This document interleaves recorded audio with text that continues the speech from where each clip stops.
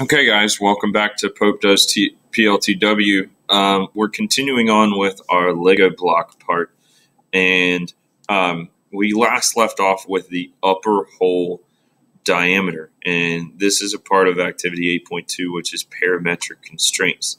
And so our next thing that we're going to do is the lower hole diameter. And once again, I have my Lego block table open on the other screen, as well as the diagram of my part from the instructions. So if I look at my table, it says the lower hole diameter is D6 minus 1/16.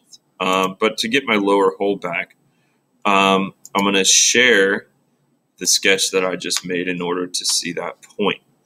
And so now I can click on that, get a hole, and this one is going to be D6 minus 1/16.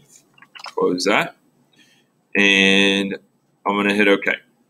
And so if we notice now, once again, Inventor jumps us around with the parameters. So D13 is my lower hole diameter, so I'm going to note that on my chart here, just so I can keep track of what I've entered and what I haven't. Then it jumps down to D18, so I'm going to put lower hole depth, hole depth, and then I'm going to put for D19 lower hole taper, and I'm going to hit done. Okay, so we got that established now, but that kind of messes up our chart again. So I go back to my Lego block table, and I'm going to type in D18, and I'm going to type in lower hole depth, and we're going to come back to that here in just a second. And then I want to insert a new row.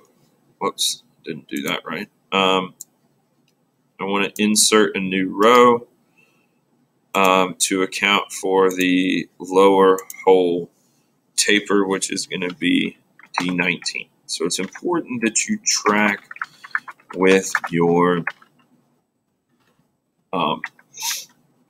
values and what your dimensions are as you go along, so you don't get messed up on your part. All right, now this next bit is kind of tricky, and this is the last bit that I'm going to show you before you let you go on your own.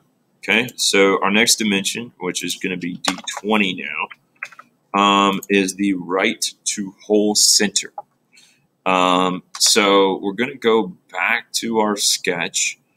And if you remember from the previous video, okay, the right side is actually shown here on the bottom of the screen. Okay, so I'm going to go to the home view here. Normally we don't do 2D sketches in 3D, but I wanted to make sure that we understand where we're coming from here with this, with the right to hole center. And we're going to do this to the first point, or the lower hole. So I click on dimension, get the right side, then I go to this point, and I drag it up. And my function is D6 plus 0.125. And notice how we changed the lower hole diameter here. So not D8, but it's actually D13 on our chart divided by 2, because we want that to the hole center from the right side, and that moves it up that way. So let's go back to finish the sketch, and you can see an FX here, and you can also see that that lower hole got moved up. So we'll check our parameters, D20, and we're going to type in right to whole center. So it's always important to keep up with our parametric chart as we're going through this. I know it's a lot to keep track of on this, but the benefits of this are that something is going to be totally scalable.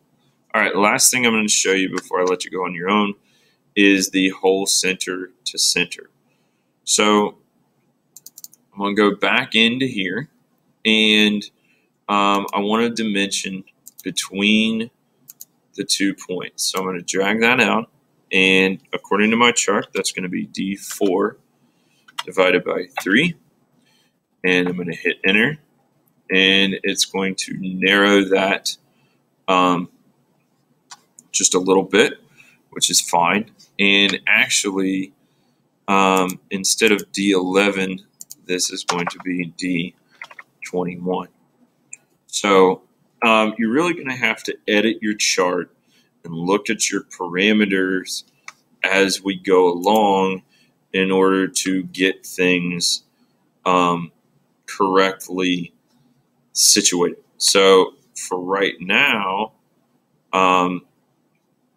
this is all that we're going to do. And I'll leave it up to you to finish out the rest of this part. So once again, thanks for watching.